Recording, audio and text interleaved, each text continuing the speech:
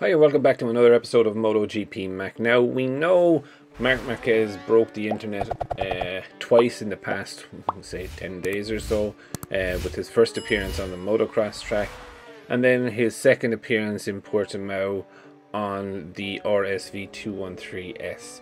Now he is training again, this time on a 600, which I find very good in a way of, now it's more looking at possibly, I believe, looking at more physical fitness rather than how he was doing at high speed.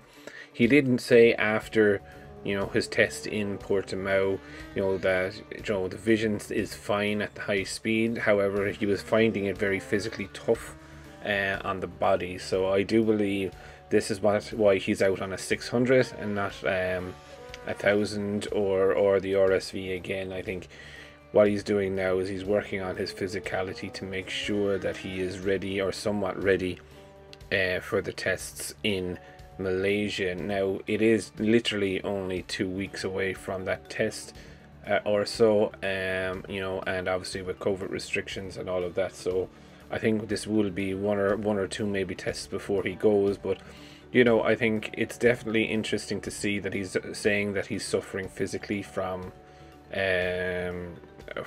being on the RSV 213. Now it does kind of bring a question into mind.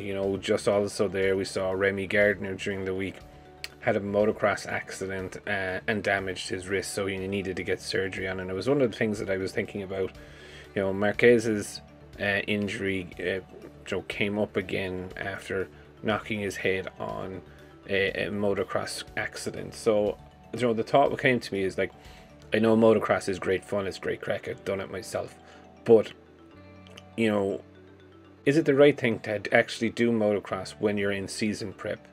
The crashes in MotoGP or even when they're doing flat tracking, you slide out, you slide on your ass, and it's it's rare that you would get very hurt, whereas in motocross there's a lot of accidents, and when you come off the bike it's a sudden stop rather than a slide on your arse. So one of the things I was always thinking about, and just thinking about it during the week, was like should you actually not do motocross training before the season starts or during the season?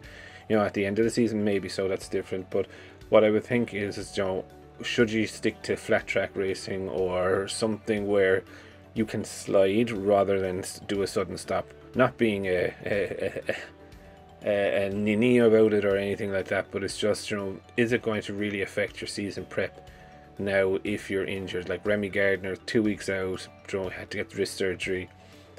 It's definitely going to be a tough timeline for him, and it's something you don't really want your first MotoGP experience starting injured. So definitely love to know your thoughts on it. It's good to see Marquez back. Hopefully, we're going to be in for a thriller of the season. I am going to keep covering the season. Hopefully I'm going to go live once I get up the subscribers amount that people will actually be able to interact, and we can maybe watch the races together. But let's see where it goes. Back with another one tomorrow. Until then, I hope you liked today's video, and if you want to see my face, there is two conditions. Either I get to 5,000 subscribers, or else I get to host on Keith Ewan's Crash.net podcast. So let's make it happen. If you want to see my face, thank you for watching. Until the next video, Mac out.